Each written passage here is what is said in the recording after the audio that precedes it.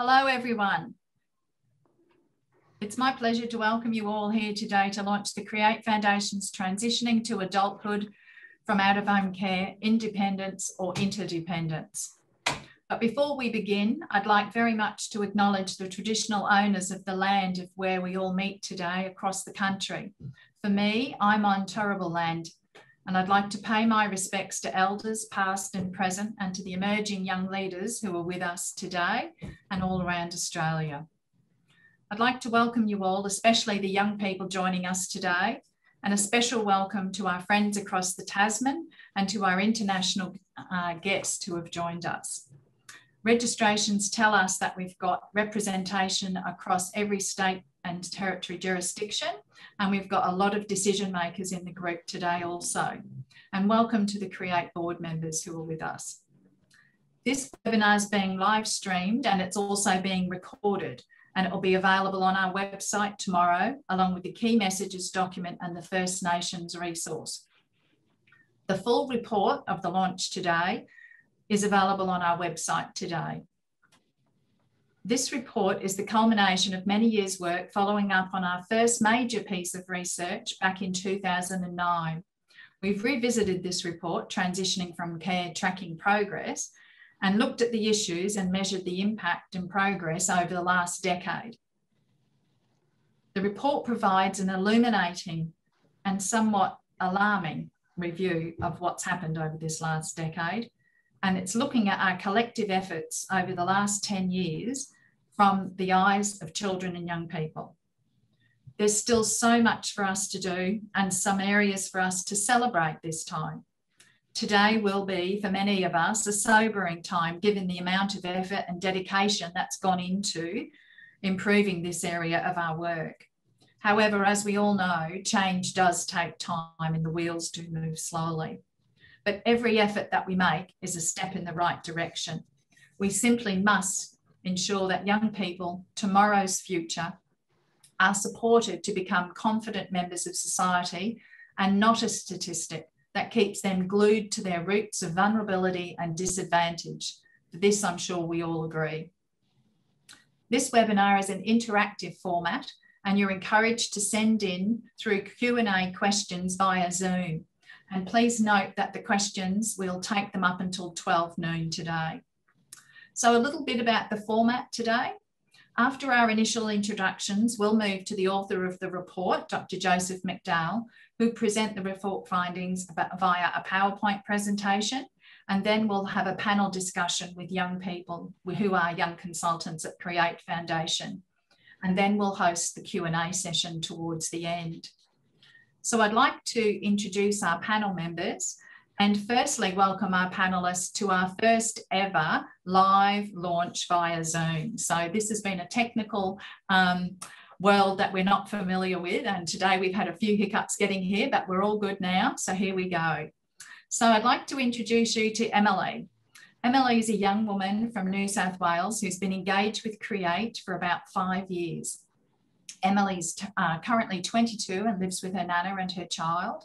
And Emily has had incredible challenges, including mental health, homelessness, and issues with drugs and alcohol.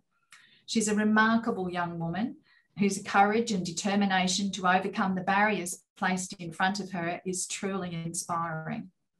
Emily's a proactive advocate and entrepreneur and selflessly gives of her time to assist the sector to improve the system to help young care leavers.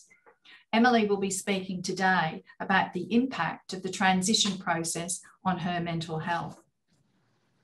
So the second young person I'd like you to welcome is Andre. And Andre joins us from WA, and Andre has made it very clear to me that it's not 11 a.m. in WA, it's actually 9 a.m. and he's here with us bright and early. So Andre identifies as Indigenous, and Andre's mob are Murray from Queensland. Andre is a young person who's been engaged with Create for a number of years and he's 25 now. Andre is a remarkably resilient young man and has overcome many obstacles to achieve his goals. Andre suffered setbacks to completing his education due to issues around stable housing and has first-hand experience of the impact of this on his post-care experience and on his life in general. Andre will be focusing his comments around homelessness. And lastly, but not least, is Adina. Adina joins us from Queensland, and she's been engaged with Create since she was 15 years old. Adina is a success story in out-of-home care terms and has had a very supportive pathway through the transition process and has a double degree, tertiary qualifications, and a great job.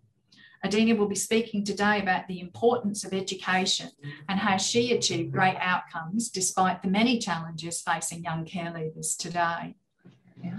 So you can see from our panel, we have a depth of experience with widely different types of experience of the transition process and leading to widely different outcomes. But one thing that shines through is the absolute ability of these young people to overcome incredible obstacles to lead really fulfilling lives.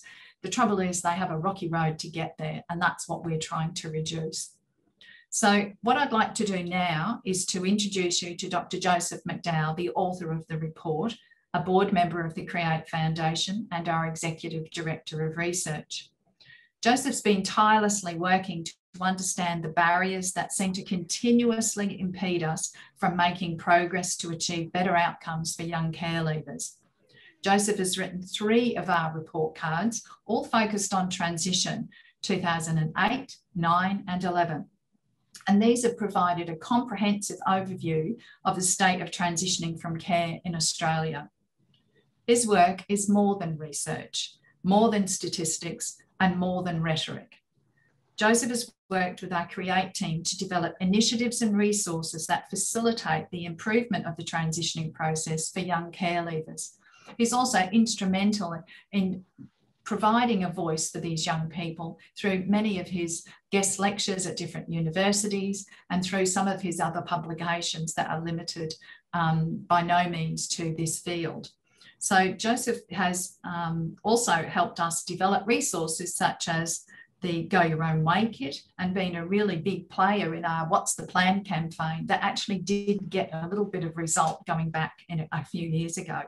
So today it gives me great pleasure to welcome you all and to introduce Joseph and for him to take you all through the Transitioning to Adulthood from Out-of-Home Care report. Welcome, Joseph. Thank you very much, Jackie. It's a pleasure to be here and certainly to be able to launch this report, which I think is so important for the young people in our care system. I will try to share the screen to start the presentation. This is where I talked about the wonderful use of IT. So let's keep our fingers crossed and it will magically appear.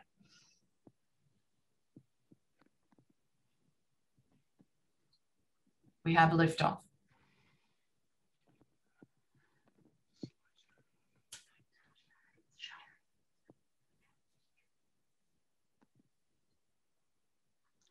Right, well, we're almost there. Today, what I'd like to do is very quickly just go back over what Jackie just mentioned, some of the work that we've done in and out of home care, and particularly on transitioning from care, to give a little bit of information about the 2009 report card, which was the precursor to the study we're looking at today, to go through some of the findings that have emerged from this particular survey, and then to look a little bit at what changes may have happened over the last 10 years between 2009 and 2019, and the implications of these for practice. Back in 2009, it was a fairly extensive survey. We surveyed governments, we asked a whole lot of questions from the government, but we also managed to talk to young people who were in care and a small group who had left care. And in that young person survey, we talked about a range of issues, all of the important life domains that confront all of us, I suppose, as we move through our life. And certainly for the young people, we were looking at education and health and preparation for leaving care, the formation of relationships, maintaining family contact, how they were faring since leaving care in terms of their employment, any further study, and in general, the thoughts they had about the care system. The key findings from that report really concerned us and I suppose acted as a precursor for all the work that we've done since. We found that just over a third actually had any real plan for their future. And a third of those had had little or no involvement in the preparation of it. And about half didn't find the plan all that useful. At that stage, 35% had completed year 12, 28% identified as being unemployed, but 54% were wholly dependent on Centrelink payments. So it wasn't a very positive discovery, I suppose, back in 2009. We found also that about half had to leave their care placement when they turned 18. 35% of them were homeless at some stage in that first year, and 46% of the males, particularly, had been involved with juvenile justice. Well, after 2009, we spent a lot of time trying to help young people develop their plans. That seemed to be a real deficit that we needed to overcome. So we did a variety of studies. Back in 2011, we did the looking at the transition with What's the Plan campaign, which was a social marketing exercise to try to get young people to be more proactive in talking to caseworkers about plans. That didn't change things very much. So we tried in 2016 the Go Your Own Way evaluation, where we prepared a kit that young people had when they left care. And this would be I suppose, the format for developing a plan. It had a checklist and a template for a leaving care plan that the young people could work with their caseworker to form the plan. Again, that did not achieve great outcomes either. So now in 2019, as an adjunct to the survey we did in 2018 of the whole care system, we asked young people who had left the system to give us some insights into how they were faring. And we were able to speak with 325 young people. And I must at this stage thank them profusely for the thoughts and the insights that they were able to share with us. That was truly remarkable and an amazing resource to have. As I said, 325 we spoke to. We weren't able this time to do a very detailed jurisdictional comparison because some of the smaller states and territories didn't have large numbers. The larger groups, New South Wales, Queensland, Victoria, were well represented, and we're treating this more as a national survey for young people being able to share what's happening across Australia. Of that sample, 2/3 were female, 22% were Indigenous, 23% had come from residential care placements, and about 1/3 identified as living with some form of disability. But only 58% of those were actually receiving support. The age ranges that we covered from 18 to 25 were pretty well represented. So it's a good spread of all the young people who had a range of experiences over that time since leaving care. Again, we talked to them about all of the key areas, a little bit on their placement history, and we added a question here that wasn't in 2009, talking about absence and placement. That was becoming an issue that we thought was worth looking at in more detail. We went through education, life skills and health, youth justice, preparation for leaving care, and also aftercare support, focusing on accommodation, on their employment and finances, family connections.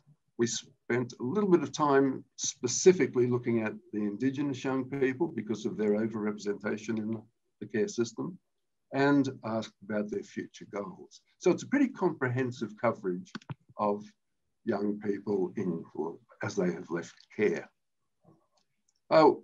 Their placement history is always interesting. We can see in this case that there were some variation across the states and territories.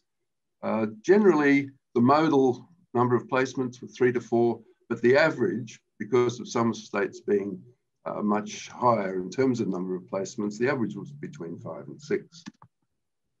So the first question that we set the young people, before we really got into the details of the different areas, was to see what they would tell us that they thought 1 or 2 really important issues that needed to be addressed to improve the care system. What we found was that most of the young people, almost the 30%, were telling us they needed more support and better support for leaving care, better preparation. Some mentioned that they had issues with caseworkers, that they needed more caseworker support, and carer issues, that carers, they felt in many cases, could have a better understanding of this trauma-informed experiences. But generally, that extra support for leaving care was a critical factor. And I just included this as from one young person, and that's a bit of a summary of really what young people were telling us, how difficult it is when they turn 18 and are supposedly independent and on their own. The challenges can, in many cases, appear insurmountable. As I mentioned, one of the issues that we raised that was different from 2009 was about being absent from placement. So we asked young people if there were any times during their care experience that they had left their placement without telling people where they were going. And this was quite surprising because we found that about a third had said they were absent for a week or more in terms of having left that placement and running away or being absent. Certainly we found that those who had had that experience were far less satisfied with their overall care experience than the ones who had been in more stable situations. The reason they left care fell into 2 categories, what we could call push and pull, I suppose. The push factors, where they're feeling unloved, they're not heard, they feel like the world's against them, or they were actually experiencing conflict or abuse in the care placement. That's pushing them out of the placement. But also there was a lot who left their placement because of pull factors. They wanted to maintain relationships. They wanted to see their friends. They wanted to keep those connections. They wanted to feel normal. They wanted to simply be young people and have a little bit of autonomy and control over their lives. The interesting fact, though, that when they returned, the big problem,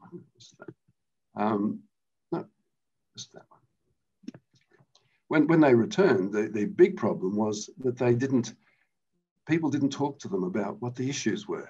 And the number who just did not have any return interview to find out what the problems were, how they might be resolved. So this is one of the issues that really needs to be addressed. In terms of their educational experience, that was one of the good stories. As I mentioned, about an average of 57% had completed year 12. That varied depending on placement type. Those who'd been in home-based placements were able to, or 67% of those in home-based placements have completed year 12, but only 41% of those in residential care. So where you're placed can be a critical factor. Also, the placement frequency, the stability or instability of the placement is important. Those who had 1 to 4 placements, 68% had completed year 12, whereas when we moved to the group that 5 or more placements, only 47% of those. So being in a stable home situation is incredibly important for completing their secondary education. When we asked about who was supporting the young people, the carers for 20% were very important, but friends also, the peer groups need to be considered as well. But the thing that really disturbed me was that we have about 18% who said that no one supported them, no one helped them above and beyond the teachers with any sort of educational activities. Health's always one that seems to be handled reasonably well. The difficulty that most of the young people reported was that they needed support in accessing the treatments. The treatments are there, the support is there, and they're probably familiar with it through their time in care, given the health system we have in Australia. But they really needed somebody to be there to help them access whatever services they required, and particularly services that involve mental health. In terms of family contact, the young people were saying that obviously it's quite likely that many will go back to their birth family after they leave care. 55% were living with siblings of the ones who had returned to live with some sort of family member. 84%, though, who weren't seeing their siblings on a regular basis, not living with them, wanted to contact the siblings and were keeping in touch. So sibling contact is an incredibly important aspect that, again, we have to be aware of when we're looking at the supports provided. 63% of the respondents were in contact with their mother, but only 50% had any contact at all with fathers. You can think of that the other way, that 50% never saw the father. And that's a sad situation in terms of role modelling and general parenting. Looking after themselves, most of the young people felt that they were handling that reasonably well. Certainly they can get around, they're managing to keep house, look after themselves. One of the difficulties, though, that again was surprising, was that they found it hard to make friends. That was one of the hardest aspects. And we know that the more disrupted the placements are while in care, the more disrupted they're going to be after young people leave care. And obviously that disruption makes it very hard to establish social connections and social networks. Youth justice, as we know, is becoming a major issue for young people in care. The nexus between those has been looked at in incredible number of research, and AOHW has done a major linkage project looking at the connection. We found that about 37% had youth justice contact while they were in care, and some of those would be contact because of the orders and the court activity surrounding their placement. But again, 21% had still been with youth justice after they left care, which is a considerable number. Again, the type of placement the young people were in had an effect on the youth justice contact. Only a quarter of those who'd been in home-based placements were involved with youth justice, but 56% of those in residential care have had that experience. So the satisfaction with their care experience, again, the rating is around about 60 in some of the states. But when you think that we'd like to see it up around 90, that would be desirable. But in some areas, the satisfaction is really quite low. The involvement with transition planning looks about 2/3 of the group have been really involved in any sort of planning. Their rating was 66 out of 100 for their level of involvement. But for those who'd been involved, they were at least about half were 80% or so in terms of their connectedness with the planning process. But again, only 67, they rated 67 out of 100 for the usefulness of the process. One of the critical things about leaving care is where young people are going to live after they turn 18 and possibly move out of their placement. Well, what we found was that 51% in 2019 remained with their carer. So it's still around half will remain with carers, and the other half have to find some sort of alternate accommodation. Where they lived immediately following leaving care, for the 49% who had to go somewhere else, a lot went back to the birth family, but most finished up in some form of supported accommodation.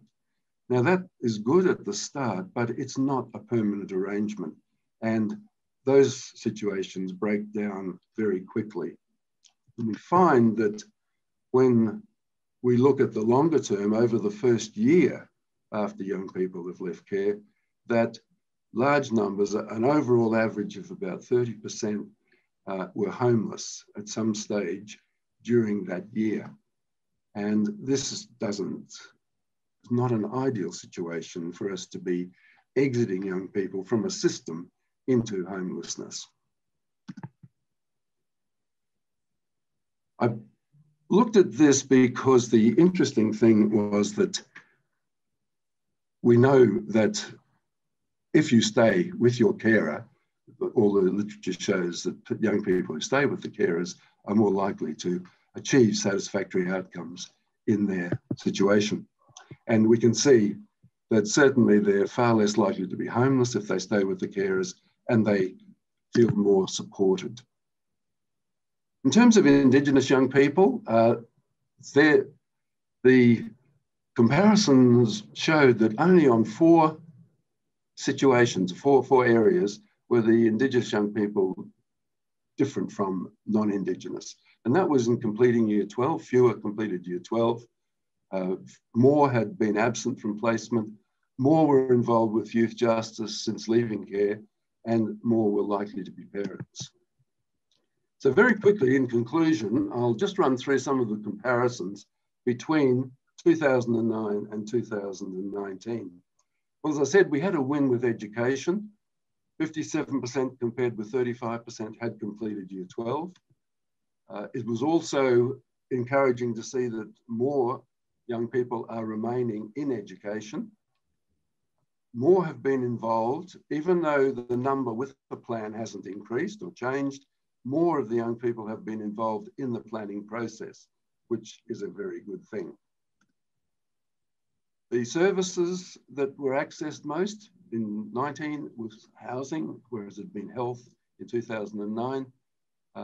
Accessing documentation is still just around a third that find it difficult to do.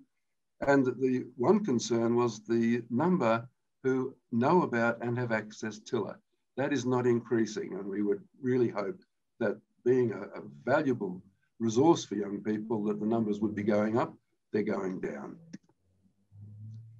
Self-care, again, nothing significantly different there. They were still managing, and the percentages that we're looking at are around the 40%. As I said, with education, more are still continuing study and more are involved in part-time employment. Finances, again, the numbers are still high who need support from social service through Centrelink. The number working casually has increased a little, but there's still a lot of welfare support needed. The number who are parents has dropped a little bit recently, but the young people who are parents desperately need support with childcare. And it's probably connected to the fact that many of them are involved in part-time employment and education, so they need support for looking after their children while they're engaged in those activities.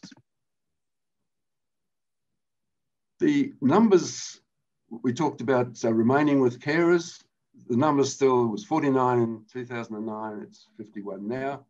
The numbers homeless and so forth are still fairly similar. The obtaining accommodation is a little easier that they're finding, but still not significantly different. So what have we found? I guess with the exception of education, which was a little bit of a win, there are not a lot of differences. In fact, there are fewer improvements because a lot of cases are going backwards. So after 10 years of national standards that we've been living through, that we've had royal commissions and Senate inquiries, not a lot has changed. So I wanted to close with just a couple of questions that we could ask ourselves in reflecting on this. Why do we still expect the young people who leave care to be independent, to be able to be autonomous and look after themselves, when mainstream young people are really supported to be interdependent? They're able to come back to the family whenever they have a need. Why can't the young people in care? Secondly, why is it that irrespective of the type of child welfare system, whether it's protection oriented like ours or family services oriented as the Nordic countries, how come the outcomes for young people who've been in the system are worse than for other young people? Are we content to claim that the few who successfully navigate the system, probably those that Mike Steen refers to as the moving on, who'll be fine no matter what, why is it good enough for us to claim those as best or evidence of our best practice? Is it ethical or acceptable for some young people to have a care experience that is positive, uplifting, supportive, rewarding, fulfilling, yet others have to endure just the opposite in the same system? And finally, are we prepared to continue with a system that politicizes support for vulnerable young people by operating through fragmented programs that could be funded or cut pretty well on whim, and very little evaluation on how effective they are, and certainly not in the best interests of the young person? So, final thought, let's try to change our thinking.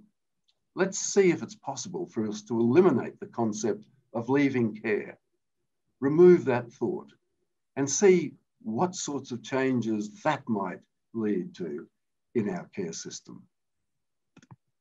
Thank you very much. Thank you so much. Thank you so much, Joseph. I think the report really illuminates those 325 young people who shared their experiences really well with us all today. I'd like to now turn our discussion to hear firsthand from young people that we have on our panel today.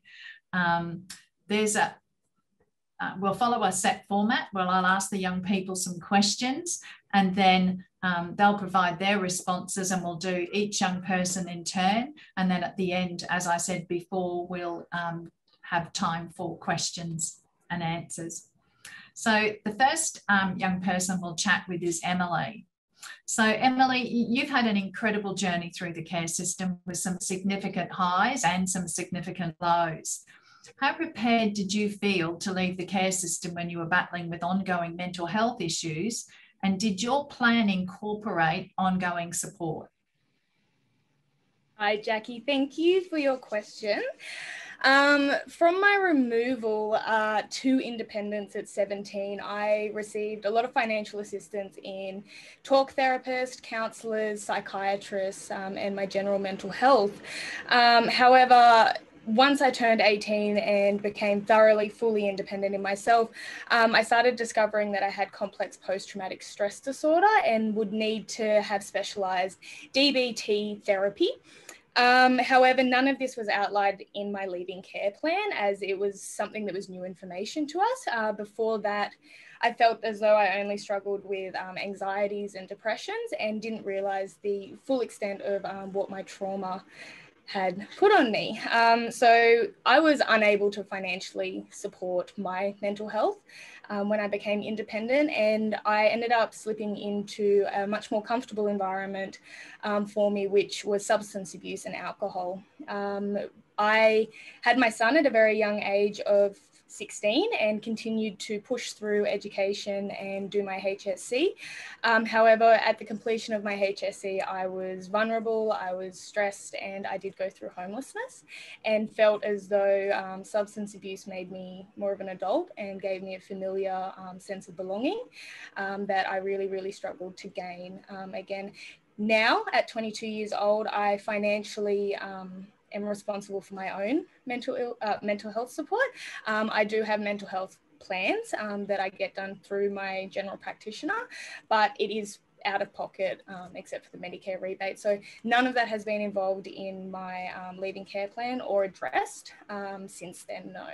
Support and preparation was very variable. At that age, if you had have asked me, do you feel prepared to be 18? I would have said, yeah, I feel very prepared. But now looking back at it and having had struggled through the very normal realities of growing up to be an adult, I now realize how little preparation I actually had to be in that position. So yeah, Jacqui. And I wonder, Emily, we talk about, mental health plans, and we are all very grateful in the welfare sector that they exist for young people, but it seems a little bit ridiculous that you get allotted a certain amount of sessions.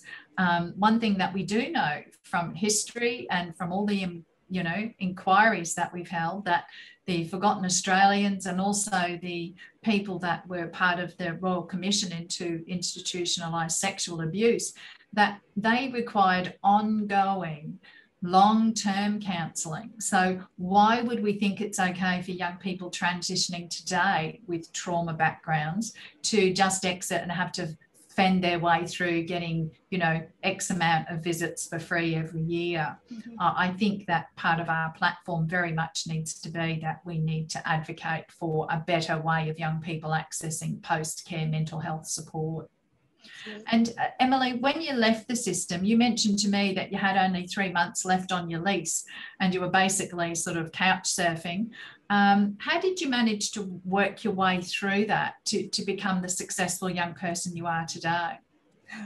Thanks, Jacqui. Look, it's pretty straightforward answer. Having a child really develops a sense of structure and security within yourself. So having the mentality as a young person that substance abuse made me stronger and made me an adult, being a mother actually trumped that completely. So my first support as an independent person leaving out of home care was my NA group, my Narcotics Anonymous group.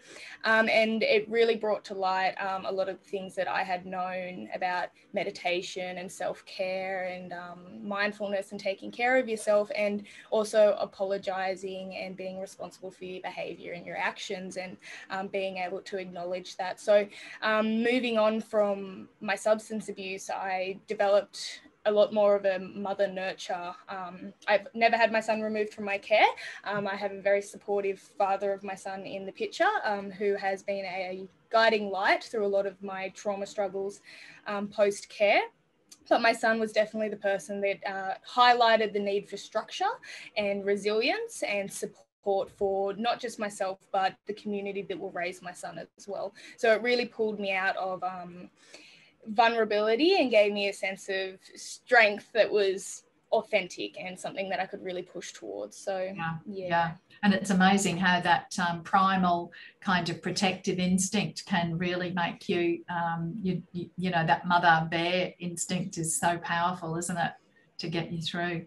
And the other thing I was going to ask you about too, that in your last year of school, you talked to me when we chatted about the difference that having supportive people in your life made, because you were actually really supported with a young baby to be able to finish your schooling. So can you tell us a bit about that? Absolutely. It's one of the more joyous times of my care experience was the period in which I had my son. I was so wholeheartedly supported financially, emotionally and physically. I received government grants for my son's daycare expenses over 2 terms. I received help with taxi accounts to get to and from school and to drop my son off at daycare in the process, as well as having all of my hours paid for with a licensed instructor. So I got my P's quite quickly. Full support to graduate high school and complete my HSC, as well as have fun in that as well. I received assistance from Family and Community Services to travel to Europe in my 12th year of school, as well as support to transition out of my foster care establishment when my son was 6 years old. So that's helped with like car insurances, bonds, and all that sorts of stuff. And that was fantastic right up until my very last HSC exam in November of 2016, where they decided that instead of cutting me off, it's how I'm going to put it, because that's what happened. They cut me off. Instead of doing it at 18 in September, they extended it until my last HSC exam, because they felt as though that was the resolution of my youthhood. And I can tell you now, from that day, I have not received a phone call, any follow-up, any sort of assistance. It was blinding almost, the amount of support that I received when I had my son to finish school. But since then, I got into early entry into UNE and UON, and I did not continue that. I felt unsupported in doing my TAFE course of Cert for and Community Services, which took me 3 years to complete rather than the regular 12 months it should take. So my support networks post-care were completely different, full switch from previous to that, Jacqui. Yeah. And that's just astounding, isn't it? And we talk about this abrupt ending, and that is a really strong indicator. So we did some great work as a system whilst you were in the system, but this magic eject button when young people turn 18 is just devastating to hear, because should you have had that, it would have made your life and your child's life far much easier, and given you more opportunities to fulfill that dream of yours to get that education. So look, that's incredibly powerful. Thanks, Emily.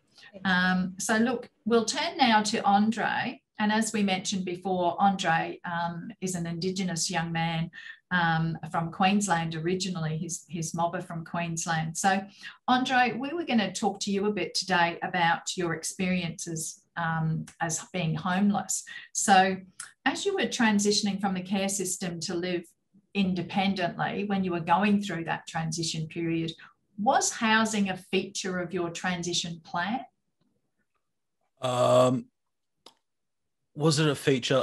With my transition plan, we didn't have really a plan. So the absence of a plan. Yeah, it was more of a all right, let's get this. We'll do, oh, you need your wisdom teeth. Let's get your wisdom teeth taken out. You need glasses. Sweet, get your glasses. Let's get your passport. Let's get your identification. Yeah, that should be about it. There was no plan for the future at all. They thought that the housing I was in was stable enough as it was. And was it, Andre? Unfortunately not. It was roughly about 3 months after I left care, after turning 18, that I had that accommodation wrapped up just due to me aging out of that accommodation. And so can you talk to us, like I think we can all imagine, many of us in the sector have children of our own, and some of us are at the age where we have our own children looking for accommodation, and all of us can empathise, because the market at the moment and in the past has been very difficult to get into. As a young care leaver, how difficult was it for you to get into, to find suitable housing? It's been very difficult. I haven't actually been able to do it by myself and on my own. Currently I am living in a private rental with a friend, and without having that friend here, I would not be able to afford this place. I would not be able to be here. Past places as well.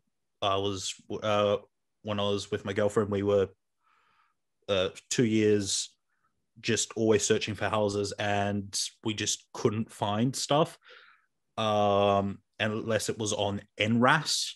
Oh yeah. A lot of the times we would apply for a house and we'd be knocked back because of our age. Yes. They're like, oh no, you're too young, we can't trust you, or oh, you guys are just on Centrelink, you can't afford this.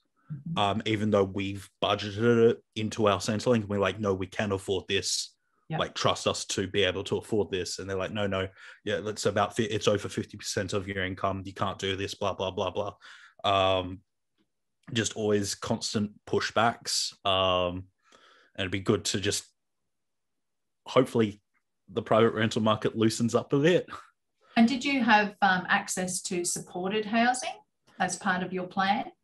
So when I turned 16, me and my caseworker at the time, we went ahead and I was put onto the housing wait list.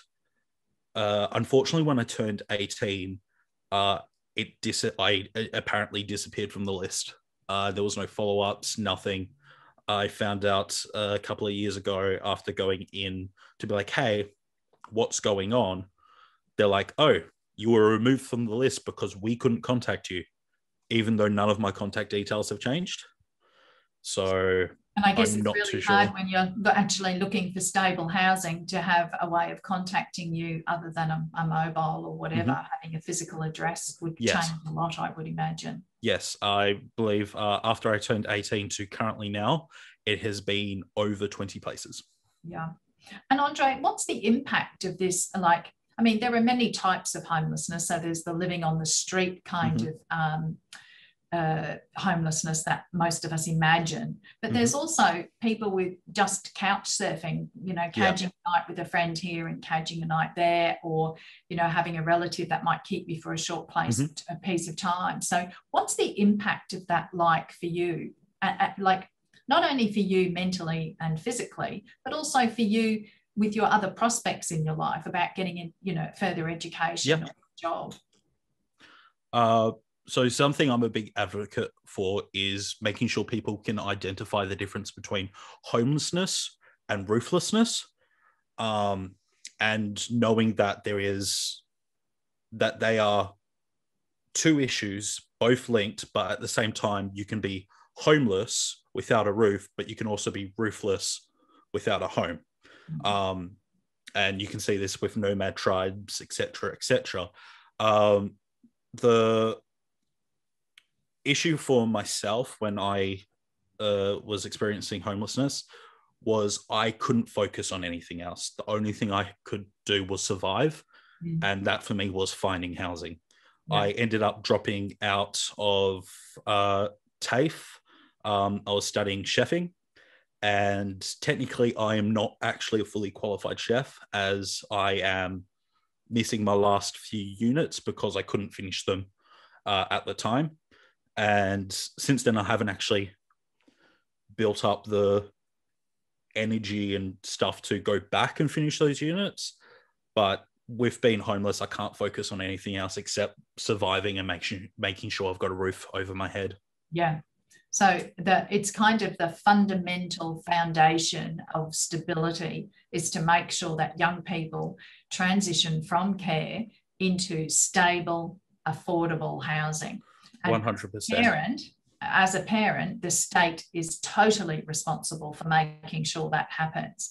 And I think that we have to hold them accountable for that, because it's not okay. What you've just described is life-changing, Andre. To be able to just survive is not what we would want as a trajectory for young people.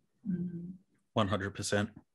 Well, thank you, Andre. And now we're going to chat with Adina. And Adina is actually from Queensland and has a very, very different experience during her time in care. And what we'll hear from Adina's story is the foundation points that were okay, that made this transition much easier for her. Not to mention that she's an amazingly fantastic young woman and filled with resilience and courage to achieve, like all of the young people, but there were some key things that were in place for this journey to be a success. So Adina, you've achieved a lot and you've completed 2 degrees and are working full-time. Amazing.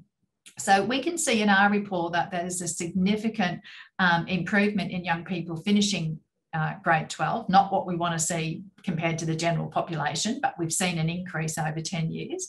So tell us what helped you finish your education and go on to study, not only just finishing your education for grade 12, but doing tertiary study. Thank you, Jacqui. I think that the biggest thing for me being able to achieve the things that I have is the stability that I experienced during my care experience.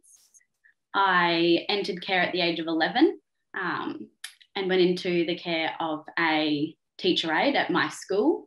And because of that, I was able to stay in the same school, same town, stayed with the same carer until I was 18. And then when I turned 18, I was even able to stay in my placement for as long as I wanted. It wasn't one of those situations where you turn 18 and that's the end of it. My foster carers became my family, and that's where I spend Christmas now. That's where I know if I have hard times now as a 24-year-old, I know that that's a place I can go back to if I need to. And I think that when we had our chat, when you talked about the comfort that the foster family gave you, but you actually did your university study and lived away from home and had accommodation at the university. Is that right? Yes, that's right. I went and lived on campus, and I think that was another great experience for me, living in that supported accommodation, I guess. All of my meals were provided. I didn't have to worry about transport. I was able to explore the world at my own pace. Yeah. I wasn't pushed into getting bond money or paying rent or getting leases. Yeah. So you have to focus on education, which is often the absolute linchpin or the key to being able to achieve in life, is that the education's the key. So did you have a plan during, like, when you were in the transition phase, did your plan really map out the education journey that you would take? Absolutely. I was really, really involved in my transition from care planning. I can't remember what age exactly it started, but I know that it definitely started at the right time for me. Yeah. From the age of about... What time do you think is a good time? Sorry. Well, I guess it depends on the young person. Everybody's different, but because I had all of my basic needs met, I was in the perfect position as a teenager to start looking about what I wanted to do. And your caseworker was very supportive in this process. I remember you telling me that they just went out of their way and you ended up with scholarships for your university studies. Yes, absolutely. I was supported by my CSO, my carers, the Create Foundation, and lots of other people who sent me links for scholarships, who helped me apply for Centrelink. I was lucky enough to get a Smith's Family Scholarship, a Zonta Scholarship, lots of scholarships with uni. So all of my financial needs were able to be met. That's amazing. Well, yeah. I think that we need to mention that you are in Queensland. So for the Queenslanders watching, this is what success looks like in the transition process. So what can you say to those working in the system now to help other young people achieve? I think that throughout my experience, there were so many amazing people who I worked with who did everything they could to empower me and to fill me with lots of positivity and tell me how great I was and how proud they were of me and all the things I was achieving. And I think that having all of those positive affirmations given to me constantly really, really empowered me to go on and do the best that I could. And I think I guess setting the bar high and in our expectations that young people will succeed is a key to that, isn't it? Yeah. Absolutely. Well, look, I can't think of a better panel that we could have ever had to talk about the transition experience. You've all come to us, Emily, with overcoming some incredible obstacles and being incredibly resourceful to be able to, reach some of her goals. And Andre, he's so close. Andre, I'm going to dog you to find out that you finish those last couple of units because you can cook me a meal when I next head over to WA.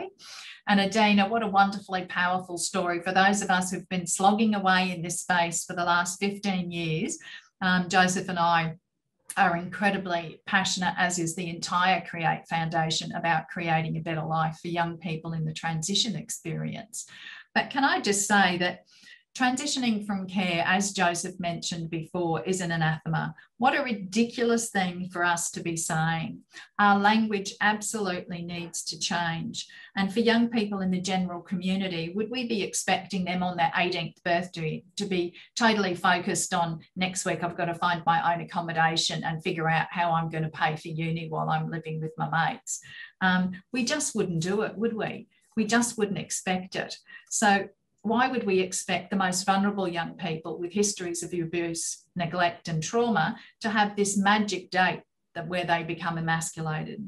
So let's change the dialogue. If there's one thing we can do, let's transition to adulthood or transition to interdependence, but let's never have the expectation that a vulnerable young person has to transition from care.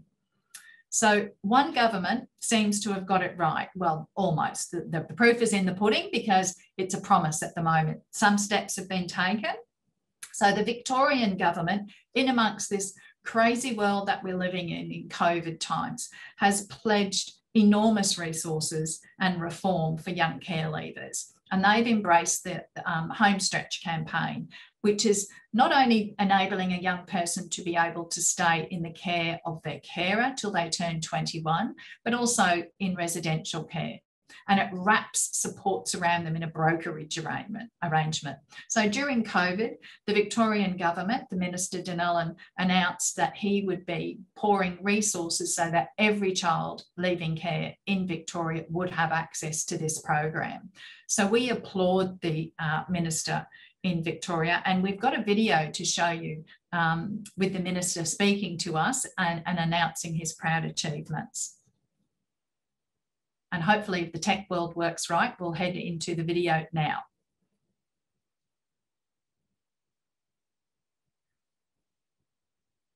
Hello, although I'm not able to join you all live today, I'm very grateful to Jacqui Reed and the team at Create for giving me the opportunity to speak on a topic I feel extremely passionate about. We know it's hard for teenagers to leave home, even in the best of circumstances. But for young people who have spent much of their lives in care, and for many who have experienced significant trauma, leaving care can be even more difficult. The finding from Create's Transition from Care report show almost a third of young people across the country experienced homelessness within a year of leaving out-of-home care. These statistics are heartbreaking, quite frankly unacceptable. In Victoria, we've done something about it. Last year, in my proudest moment as Minister for Child Protection, I announced the Victorian Homestretch program would become universal. In an Australian first, this meant that all eligible young people in out-of-home care could be supported by the Victorian government until they turned 21. And now we are taking our landmark program a step further, expanding Homestretch so that even more young people can benefit from these life-changing supports. In the new state budget, the Victorian government has invested almost $39 million over the next 4 years and $13.8 million ongoing, so that young people on permanent care orders can also be confident they'll have a place to call home until they're 21. This means that permanent carers will be eligible for a care allowance to help them continue to care and support the young person they assume parental responsibility for until the age of 21 years. If remaining with their carer is not possible, young people will be able to receive an allowance to transition to independent living. Our progress to support our Victorian care leavers would not have been possible without the tireless advocacy of families, young people, carers, community service organisations and of course Create. I would like to thank the members of the Ministerial Youth Advisory Group also, who I've had the pleasure of meeting with regularly and who have consistently advocated for these supports. No doubt there is more to be done, but we're so proud of what we've managed to achieve so far.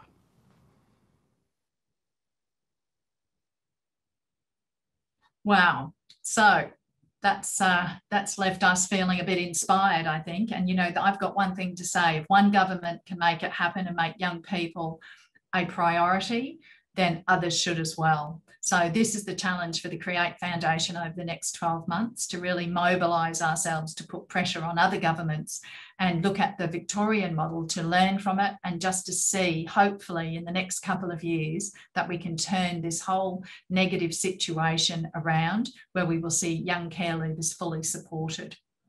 So I'd like to thank Joseph McDowall for his incredible presentation and his tireless work in this space, and to bring to life the voices of the 325 young people. And I'd like to also thank very much the young people for being on the panel today. So thank you, Adina, thank you, Emily, and to Andre. So this is the formal part of our launch concluding, and now we're entering into our interactive discussion, where we'll have a few questions that have come from the audience, and I can see there are lots of them, and we will be looking very much at putting some of those questions to whatever panel member they suit. So if you just hang 5, and I shall go into my secret little room here and see what questions we've got there. So one of the questions is, and I think, Emily, you might be the best one to answer this for me. How do we make transition plans meaningful for the young people? Oh, that is a really good question. Thank you. I'm a very big believer, and I've done this pitch before, in blended families. I have always wondered why we don't match foster parents to biological parents and try and build relationships for young people like that. So I extend the same mentality and ideologies with leaving care plans. You need to involve everybody in that child's network. You need to create that community and strengthen that community through adulthood. I'm very close with my foster parents. I'm very lucky to have them in my life. They still regularly support me, whether it's just receiving my mail when I'm homeless, or cooking me a meal, or picking me up if my car runs out of fuel. That is a relationship that is strengthened through their involvement of my leaving care plans and me transitioning to adulthood. I extend the same things to my nan and my aunts and uncles who have also been involved in that transition period, and therefore I feel confident that I can receive support from them. So it is a whole network thing. We need to understand that young people are variable. Human condition is variable, and it's not something that we can write down in paper format. We need to consistently be reevaluating these young people's plans and consistently giving them support. I do believe in the home stretch program and extending the aged care to 21, but I also believe that we can go above and beyond that with really tailoring and utilising the idea of blended family, and that it takes a tribe and a community to raise a person. So really extending that ideology. Jackie, thank you for your question. Yeah. Look, the other, it really picks up on your point that you've already made, Emily, but one of the questions here is, do you think, how do you feel about extending the care age to 21? And I'd be really interested to hear Andre's views on that. Andre, do you think it would have made a difference in your life if you had been able to stay in a residential setting or with your carer until you were 21? Would that have made enough difference? Would it have been good for you? 100%. The most, going back to my care experience, the most stable I was when I was in residential care. I'd built up basically a family there, with the other young people in the house becoming like my brothers and sisters, and the carers becoming people that I can rely on. When I aged out of residential care, it's a lot of things started going wrong. I don't know if it was from me losing that, or if it was from me not wanting to go. I feel like it was the latter. But now I've completely lost my train of thought. It's completely disappeared. Great. So Andre, if you rethought back to your time, obviously the home stretch program is more than just being able to, be able to access a carer for that time. Mm-hmm. It's also about the wraparound supports and also getting an allowance if you are living by yourself. Is there enough support at the moment from the government for young people who are transitioning, in the sense of monetary, like an allowance? From what I'm aware of, the only thing available is Tiller. Mm-hmm. And I know there is a lot of young people who aren't connected with like a transitional support service or their caseworkers at all. and don't know how to access it or don't even know it exists. And then also the amount of that money will be able to buy maybe a fridge and a washing machine, if you're lucky, a couch. Yeah. Be secondhand probably, because it's only $1,500. Yeah. When I used mine, I was very, very lucky that I found this secondhand place that was willing to work with my budget, and I ended up getting a fridge, a washing machine, a dryer, and a couch. Well done. Which was like, oh wow, that's actually insane with this amount of money. Yeah, I wonder how they, I think it must be based on a budget rather than that's what young people need, right? So they've got 1,500, which is an arbitrary amount of money, but it's not really taking into account the types of things it would. 100%. It's also, I believe it's not taking into account how prices have changed over the years as well. Yeah. Yeah. And not taking into account, oh, yes, I could get cheap stuff with this, but is this going to cost me more money energy-wise? That's right. Yeah. Or is it going to break next week because exactly. It's a rickety old chair? So the other question here is kind of a big picture one. I'm going to give it to you, Adina. It says, a lot of things don't seem to have changed. Why? Why are we still talking 10 years on about transitioning from care? What do you think's got to happen to make it better? Oh, goodness. That is such a big question. I was actually thinking during Joseph's presentation that it's so sad that the things that we were talking about 10 years ago are still happening now. And even when I first started working with Create, it was all the same messages being put forward, and yet not much has really changed. But I think that there just needs to be massive work done right up the top, because we've got fantastic people working on the ground helping young people, but they can only do the best that they can do with the limited amount of resources that they have. And it's just not enough. Staffing? Is staffing an issue? Not enough staff on the ground? Absolutely. Yeah. Definitely. Yeah. Definitely. Not enough staff, not enough carers, not enough money. Yeah. And I'd like to put the same question to you, Joseph. You know, what do you think has got to give? Well, I think as I alluded to in my last question, it comes down really to political will. We had that wonderful presentation from the Victorian Minister that shows that even in the most dire circumstances, if there's a will, governments can make things happen.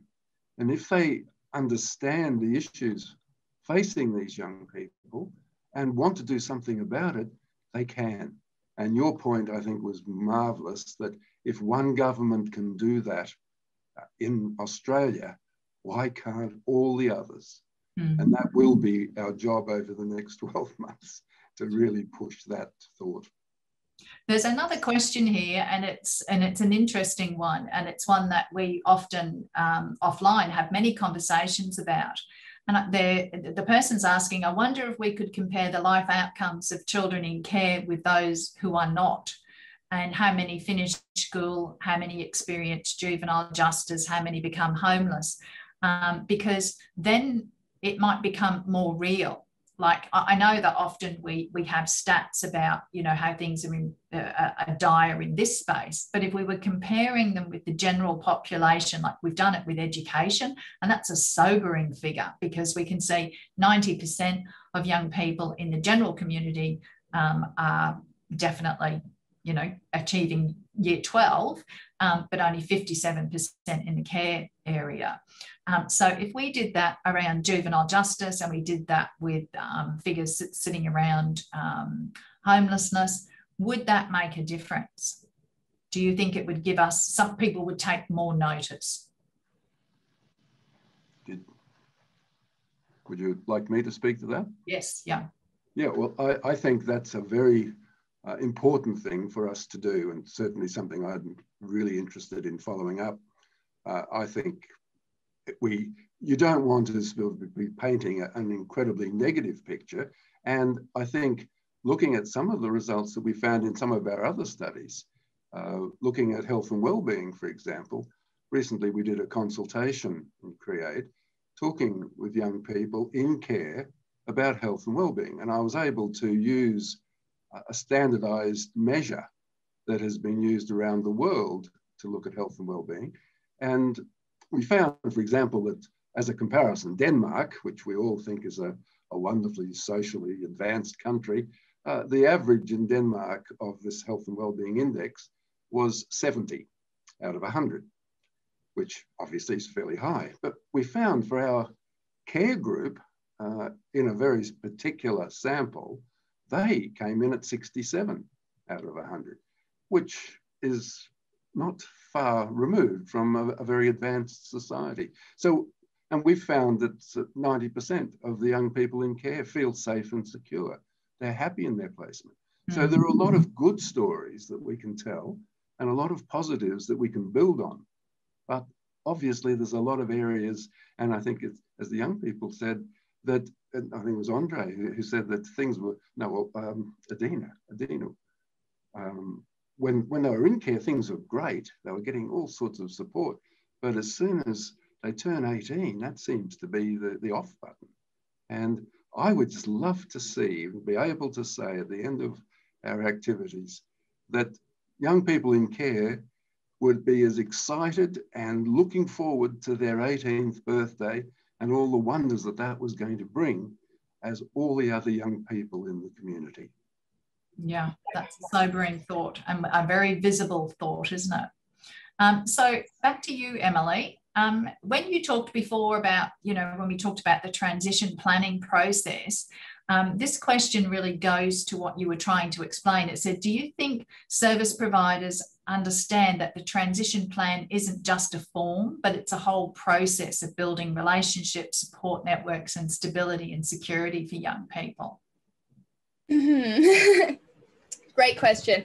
And again, I don't want to speak, apologies, I don't want to speak on behalf of all social workers or caseworkers, but no, I do believe that they do not have the understanding that this is somebody's life and their whole tree. This is their roots and their stability and their growth. And it is the first format of that. I believe it to be kind of an ideology created by case plans because of the consistency in doing case plans, doing school case plans, mental health case plans, health case plans. I feel as though when we put leaving care plans into that same type of bubble, we receive the same type of energy from the caseworkers. So I really believe in tailoring and specialising leaving care plans and the whole transition into independence into a much more itself own independent thing. It shouldn't be lumped in with case plans and care plans. It shouldn't have the same structure. I met a beautiful woman actually at a Create event years ago who specialises in leaving care plans, and if she had to spend 10 minutes with each of her clients, it'd take her about 10 years. And I really think that shows an understanding of how underutilized, underfunded, and how under-resourced the whole transition into independence is. I don't believe that services are accurately aware of the out-of-home care situation enough. I believe that we receive too much stigma and stereotype that when we present ourselves to services, it's very much a questioning thing.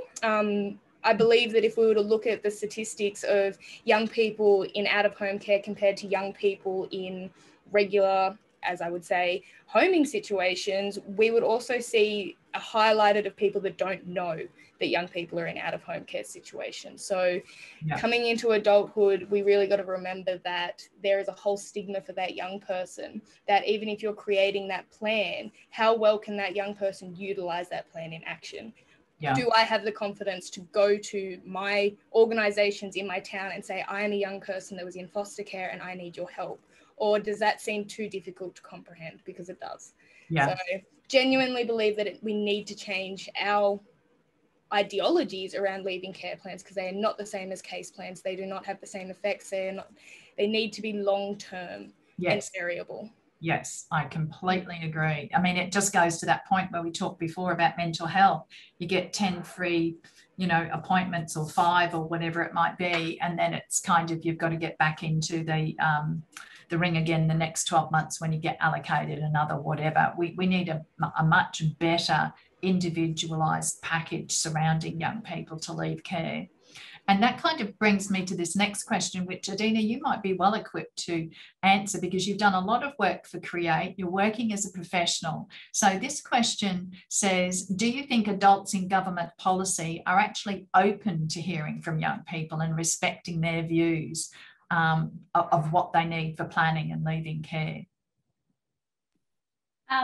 My experience as a young person transitioning told me that the people that I was working with were absolutely willing to hear from me. Yep. But then when I think about presenting at inquiries and speaking with ministers and all of those sorts of things, it's quite disheartening to see that the things that we presented at inquiries to all these fancy people all those years ago, and we're still talking about it today, and nothing's changed. Yeah. So it's kind of yes and no.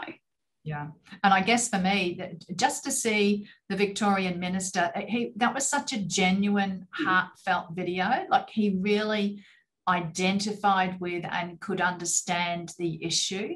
And I think one of the things we've been talking a lot about at Create is trying to depoliticise this. It should never be about money or about a political view, or you're going to get more money from the Liberals or the Labor, whatever it is. We need to have bipartisan support and a commitment to young people, and then dollars should follow it. We've got to move away from this siloed approach. I think that might lead us to much better outcomes for young people. How we get there, I'm not sure. We've had talks about a summit, but we need to see how that develops over time. So Joseph, we've got a question here that really relates to young people with disabilities and how their transition is even more complex than what we've heard from all three panel members today. Did we get any information in the report that really highlighted any issues specific to young people with disabilities? Not specifically in this report, but we certainly have done a lot of work recently following the COVID pandemic, looking at young people with disability and what the issues that they're confronting. And certainly, as you indicate, the problems that many young people are just compounded when we're looking at young people with disabilities. One of the big issues that we found was trying to ensure through the planning process that the young people understand what the plans are about and that they are engaged and involved in the preparation. Where we think of for young people in the general stream, they quite often get left out. Well, it's even harder for young people with a disability because a lot of the time it's assumed that they don't understand what's going on. And so a lot of they'll talk to carers and will develop plans through the adults without actually talking to the young people. So I think one thing that we really need to look at is making the whole communication with young people with a disability user-friendly in the sense that they understand what's going on, that they're engaged, and that they are active participants in the planning process. And could I just add, not just on the disability, but one thing I was thinking as we were talking about the others, that this leaving care, it's a long-term process. And what we need is long-term support. And we know that trying to get caseworkers to be the people who would be supporting young people after they've aged out of care is very difficult because caseworkers are strapped as it is dealing with young people who are in care. And that becomes their highest priority. So we need a system as they have in the UK and as we've trialled here in various locations, always successfully, always seen as being fantastic, but we need a personal advisor or a mentor type model where the young people have got somebody that they can relate to, that they can call on to help them, making decisions, doing the basics, getting their bonds sort of, whatever they need. that they've got that person they can rely on, that they know will be there to support them. And this has been happening in the UK for years, decades. And it's an incredibly successful system. The literature shows that we can develop it using our own informal social networks. So we don't even have to draw people from a highly professional area. It works really well if you find young people within a young person's social network who can be trained, who can be given the understanding of what's available, and they can act as those mentors that are trusted and valued by the young people themselves. So something we need that's long-term, that's going to give the young people that continuing support.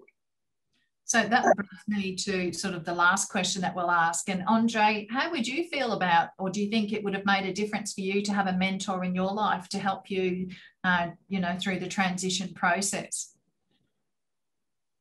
Most definitely. While I was in care, I had people who I'd classify as mentors. I was very fortunate that during care, I was at the exact same school for the entirety of my time. And that's because I had people at the school advocating for me and pushing for what I needed. And transitioning from 18 into independence, or as it should be, interdependence, would be absolutely fantastic. I'd be able to, I feel like I'd be able, I think I would have been able to finish my chefing course. No. Well, that's my goal, Andre. So, Adina, would you have made use of a mentor should one have been available to you, or did you have your own sort of informal mentor? I actually have been still in contact with quite a number of my CSOs and my CV and lots of other people who were involved in my care experience. And it has been amazing to have those people who are there and willing to pick up the phone and answer my questions and listen to me and give me advice. I've called up old CSOs on a number of occasions and asked, why did you make this decision about me? And I've been able to get answers, and yeah, it's been awesome. It's been really great. And Emily, did you have any informal mentors or people that you could turn to help? And if you didn't, do you think they might help other kids? Not in the sense of informal mentor, like holistically in my life. I definitely had teachers and role models with who I still keep contact with today that are, you know, references on my resume and able to assist me with questions or anything that I really need. But in the sense of actually a close confidant, not really, but that is actually something that I exercise in my role today and what I do individually, is I do a lot of mentor roles and individual work with young people who are struggling to assimilate and things like that. So I very much feel as though lived experience representation is getting a lot higher, and as a lived experience representative, I'm being able to use my voice and my experiences a lot more to help cater to the needs that young people have that have similar experiences to me. So I really believe that, you know, mentoring is fantastic, but it's also, we don't want to create a new network for high turnover rates and low corporate morale. So I really believe in the voices of lived experience advocates. And I think if we uplifted people transitioning into independence more, we would have the mentors available to help rewrite this system completely. So yeah. I think that the role of there's informal mentors, formal mentors, there are peer mentors, which you're describing. There have been a number of organisations, and we've got a lot of chat in our chat screen here about, like, there have been numerous attempts at having mentoring programs running, and often the funding is cut. And I have first-hand experience of that. I developed a volunteer support mentoring program in Queensland years ago, and it lasted for about 10 years. And then I sadly heard that it had rolled over. One of the hardest things about mentors is to prove hard outcomes.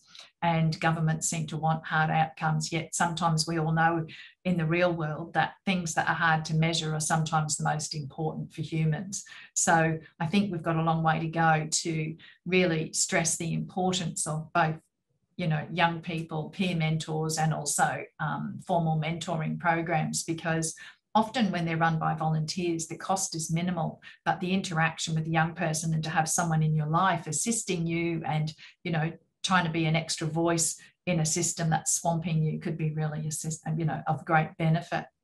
So look, we come to the end of our wonderful webinar today, and thanks to everybody who's participated. We've been absolutely overjoyed with the response. Normally we host our webinars in quite small groups. So this is our first large one. And our launches have often been in Sydney over the years to an audience of anywhere between 75 and 100 people. So today has blown our socks off with the amount of people that have been able to join us. And now, because we're recording this, we're able to circulate it even more widely. So our state coordinators will be using this as a tool to be advocating in their states. And as I said before, we've got a resource that sits alongside the main report, which is a key messages document. And we also have a First Nations resource that's all going to be on our website from tomorrow, could even be up today. The report is there for everybody to see from today. So we couldn't get to all of the questions, so there will be a frequently asked questions on the website that will go up on the end of the launch. And so I'd like to say a big thank you again. Thank you very much to our panelists, Adina, Andre and Emily, and thank you very much to Joseph. It's been a pleasure hosting this, my first gig. So all the best to everybody and enjoy the rest of your day. Thank you.